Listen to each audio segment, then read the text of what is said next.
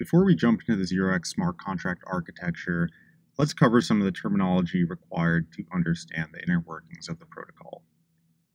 An order is an instruction to buy or sell a tokenized asset in exchange for a different tokenized asset. An order contains data such as the price you're willing to trade at, the time at which the order expires, the counterparty who is allowed to fill that order, and the assets actually involved in a trade. A maker is the entity that is originating the order. An order will become valid once it is signed with the private key of the maker. At that point, the order is executable using the 0x smart contracts. A taker is the entity that fills the order. And a smart contract is a program that automatically enforces some predefined contract between parties.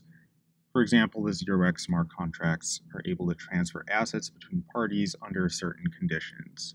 Smart contracts live on the blockchain, and orders in 0x live off of the blockchain. This is a pretty important distinction. Relayers are an entity that hosts and maintains an off-chain book of orders. This is required because orders live off-chain, and relayers are used to facilitate discovery of orders by broadcasting these messages publicly to any connected peers. 0x uses a modular system of Ethereum smart contracts that allow each component of the system to be upgraded via governance without affecting other components of the system and without causing disruption to the markets.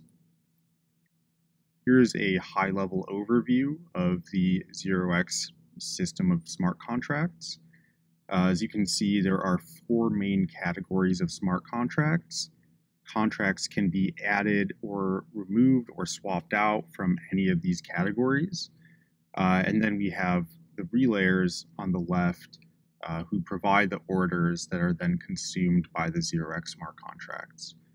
The contracts also interact with external Ethereum contracts, mostly the actual token contracts.